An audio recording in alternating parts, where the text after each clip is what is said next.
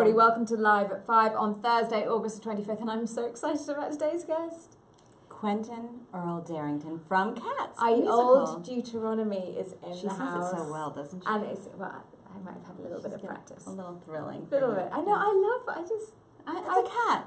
It's an important cat. It's an important cat. It's the most important cat. I'm sorry, the most important cat. Like I've been corrected. The whole of Cats has performed to Old Deuteronomy, who then makes a decision about who goes up to the Heaviside Land. In case you didn't know Pivotal person. Now you know the plot of Cats. That's pretty much it.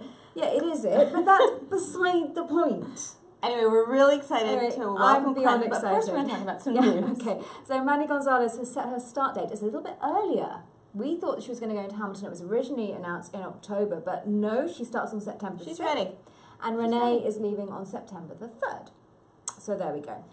This is interesting. Pulitzer winner Paula Vogels, did I say that right? Yes, you did. Her show Indecent, which was a hit off-Broadway at Vineyard earlier on this year, is circling Broadway. So we'll see if that one comes in. It's got two very impressive producers behind it. They just need a theatre. We won't name them, though. We don't name them. No, they're Tony winners. Okay, Fun Fresh Faces up. Speaking of cats. Another cat, Ricky Ubeda. Contouring Queen, or is he Contouring King? What does he call himself? Well, he says the Queen, but he is Mr. Mistopheles. Magical Mr. Mistopheles. And he's also a So You Think a Dance winner. Is that correct? So You Think a Dance winner. Yeah. And he's hilarious, and the picture is great. Yes. He's just great. It's amazing. So check that out. Have a look at that video. Rent is 20. Yes, we knew that. That's not news. And the anniversary... That's actually not news. The anniversary tour photo is up. Yes, the Rent is going back on tour with a bunch of very young people who were probably just born when Rent I don't feel at all old, Beth. How do you feel? I feel fresh as a daisy. So young, fresh as a daisy. All right, Finn Wittrock and more will join Daniel Craig and David...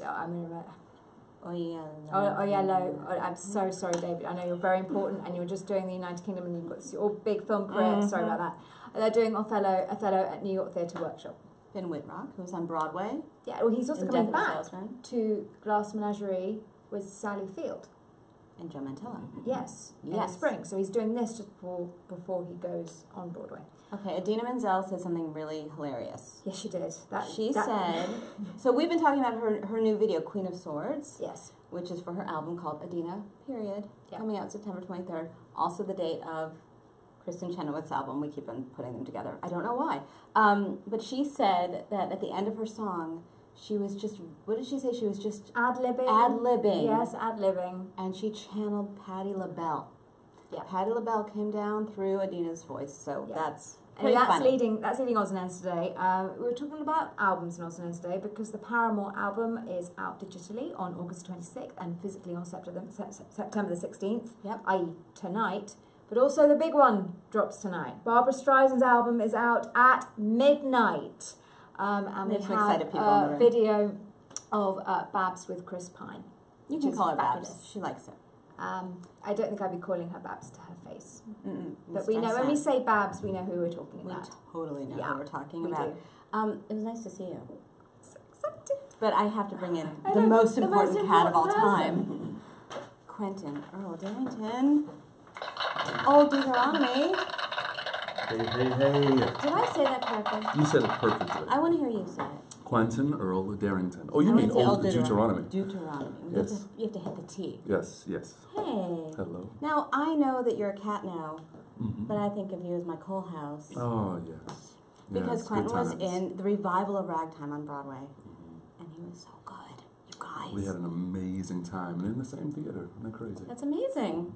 So you're back? Yes. Tell me how it's going over there. It's going fantastic. I mean, it's an extremely fun show, and the audiences have been insane. So it's a lot of love. You know, I didn't really realize how insane Cats fans were or are until I brought my children to see Cats, and now they are Cats fans, and I listen to videos of Cats every morning. Every morning. And we even had afternoon. We had a wonderful audience member who came to see our show in full cat. And I hear that's the first of many that we will see. Oh yeah. I thought it was one of my cast members sitting in the audience. Oh, like a full, like it looked like serious. Wow. Cat. Because usually, like the homemade cats, you know. Actually, when I was there, they were like doing face painting, and some people. Isn't that cool? It's really cute. I saw it the first time. I think it's on weekends or matinee shows, and I loved it. So sometimes they have sort of free face painting, and you can get some whiskers and absolutely feel part of the group, part of the Jellicoe Ball. You know, get some cat love going early. Now you are the most important cat. That's what I hear. You heard it from a Lloyd Webber, so we're going to take that as the gospel truth. We'll take it. But also, no, I want to clear up a controversy. Absolutely. We're going to get serious now. Oh, it's getting deep. What's up? In the original production, people came up and touched old Deuteron. Like this. Yes. Not to touch him. Do you think that'll happen again with this revival? You know, it's a beautiful thought, and it is happening now. Oh, it is? Yes. It just started. We're kind of trying it out. You know, we're building it into the show. It's like a good luck thing. I don't know why people come up and pet the cat. But and it's history and it's tradition, you know, and it's fun. It's fun to be immersive. You're also on stage. Yes, the entire time. Before, you know, as the audience is coming in, you're already on stage. So tell me what you're observing. I'm always like, what's he thinking? Of course, you know, I'm an actor's actor. I'm staying in character the entire time. I mean, of course. But it's always fun to have the audience come up and be a part of that, you know. So they are coming up. Families are coming, friends are coming and taking their snapshots and pictures, and they're talking to old Dude. Old Dude. Dude? Dude. Dude. Mm-hmm. Old Dude. Okay, we were just talking before we started about this fantastic cast. You are having. First of all, this is the most hilarious group of people. I don't know if you guys watched Tyler's vlog, Tyler Haynes' Rum Tum Tugger's vlog. So good. But it's so funny to see all of these crazy dancers. And I want to hear about your experience working with them. It's been a blast. You know, I've been in many casts, and I've never been with a cast that the extreme talent at this level from these dancers is insane. What they're asked to do every single day, I am so glad that I am not. It's not an easy show. It's not an easy show. No. I mean, you have to put on a really nice costume. I get to chill. You chill. It's a good role. Although I do dance a little bit. I have to dance in the first number. But I mean, you're no Jenny Anydots. No way. No, or no magical Mr. Mistopheles. Look at us just name dropping. Just name dropping the cats. Yes. So your dad, you have 3 boys, is that right? I do. Have they come to see the show? They have. They were here on opening night, and they'll be back several times throughout the process. Have they become super fans? Yes, they are. They're waiting for Dad to make up their faces as cats, though. How are your skills?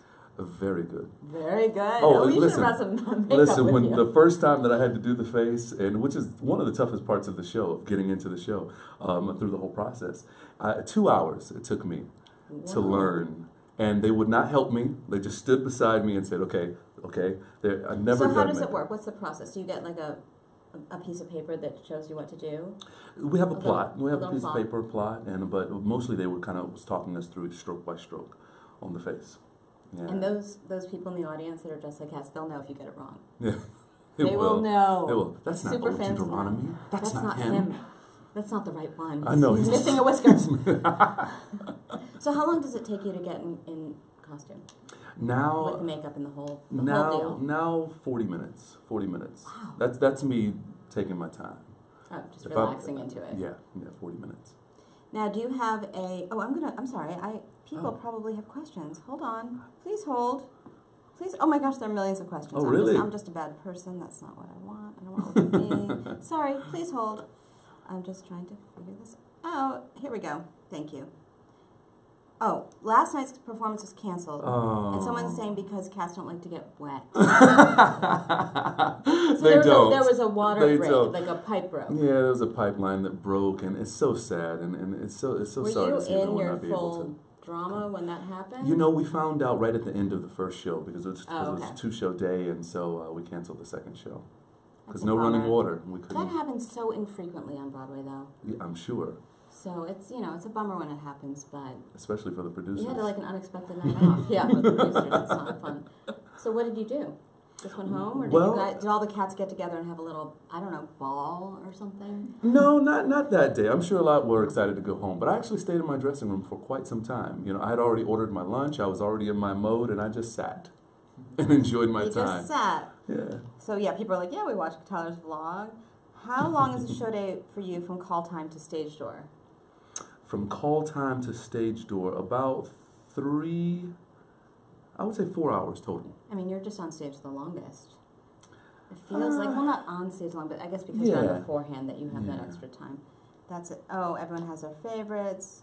Would you like to start a new original musical for Broadway?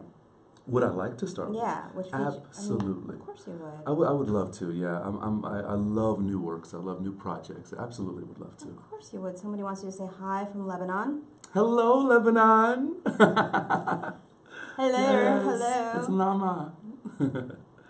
Why wouldn't you? Oh, people are like, why wouldn't you pet a cat? What are you thinking? Here's a good question. This is from Susan. Hi, Susan. What are you thinking about during intermission? Good you don't question. Get an intermission.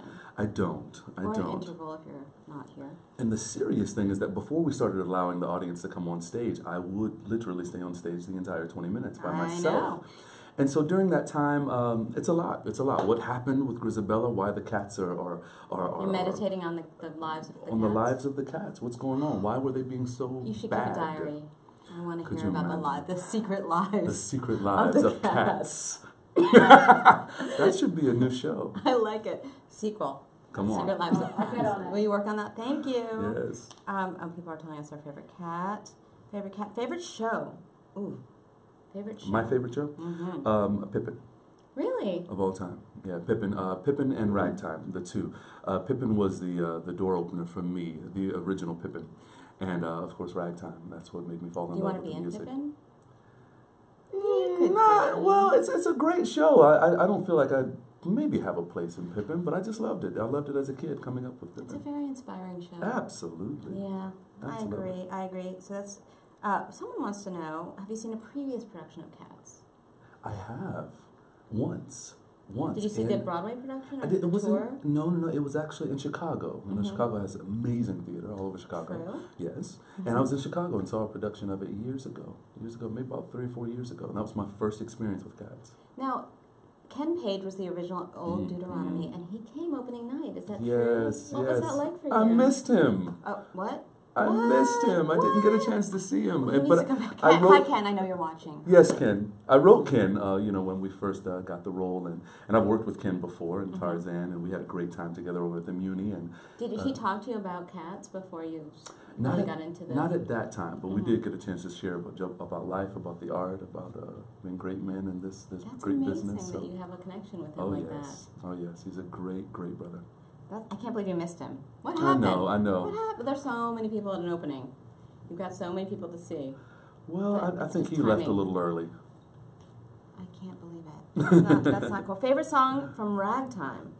New music. By far, new music. I see nodding. There's like nodding. We have a studio audience of 2, guys. Yes. Okay, people want to know if there are any mishaps. They always want to know what goes wrong. Well, yesterday we had a pipe broke, no water, no running water, so no, we had to cancel the show. So that was our first big mishap. But it's still early in the game. We haven't had any great tragedies yet, but. And knock on acrylic. Glass. Acrylic. Oh, this isn't glass. If you want to. It's so not glass. It's so not glass. We're going to say there's no mishaps. Won't be any. And people are asking. This is a very serious question. Watch what you say. You get deep. I'm deep. We knew that, right? What's Andrew Lloyd Webber really like? I can answer that question. He's a very nice person. That's a good question. I want to say, from my experience with Mr. Webber, quiet. Lord Lloyd Webber to you. Quiet. Lord Lloyd Webber. I'm just giving you what you should say. I will say that. Okay. I will say that. He'll answer to that. Quiet. I didn't know what to expect. As we began to work. Fellow. Yes, he's very internal. But very quiet, and he really got to work. As soon as he came into the room, I thought it would be more of as an observer. No. Rolled up those sleeves. Let's work on this. Let's change this. Let's add this, and that to me was absolutely beautiful to be in that presence of brilliance and create something new. This is a really unfair follow-up question, and this is from Susan again. Okay. Or maybe it's Suzanne. I'm not sure. She asks, "Who's your favorite composer?" Wow, my favorite composers. It's a team. Stephen Flaherty and Linares. Absolutely. I mean, Absolutely. the ragtime team. Come on. That's fair enough. That's fair enough. What's the best advice? This is from David. Hi, David. What's the best advice your mentor or a mentor ever gave you? Remain anonymous. A good way to do that is to come on live at 5. Exactly. You want to remain anonymous. Remain anonymous. This is the best. What does that mean to remain anonymous? You know, I asked him that. This was years ago, right before Ragtime and a lot of other things to follow after that. And he just said, Quentin, be known for the work that you do, and that's it. Oh, yeah. Not for the bar brawls, but for the work you do. And you are known for the work you do. That's what I care about the most. And that shows. Someone wants to know. Okay, we've got 2 really good questions. Because because you're old Deuteronomy. Did I say it correctly? Or Dute. What? The Dute. Liquid Q. Try it. Say it again. Dute. Deuteronomy. Deuteronomy. A little Korean moment here. Where do you think the best seats in the house are? Because you're watching everything, so you know. I would say the front of the mezzanine. Oh, interesting. It's a great perspective. Everyone fights to get in the orchestra, but actually... really, and those seats are very expensive. But the front of the mezzanine is a great vantage point, just a little elevated and see the whole and the pictures that we make on stage, it's gorgeous. See, I knew he would know. And someone else wants to know, what's your favorite song in Cats? My favorite song in Cats is Skimbleshanks. It is my favorite song in Cats. It's the song for me in the run of the show that gives me a bump, gives me a lift, that keeps me going. And the same thing in rehearsal. Every time we start singing Skimbleshanks. You hear everyone singing in the audience? Because I know they are. I can't. I wish I could. I wish I could. But you feel it? Yeah, I totally feel it. Yeah. Totally feel it. All right, we're going to wrap this up because I know you got to go and we got to go. But hey, thank you so much for coming. Now, can we call you Q?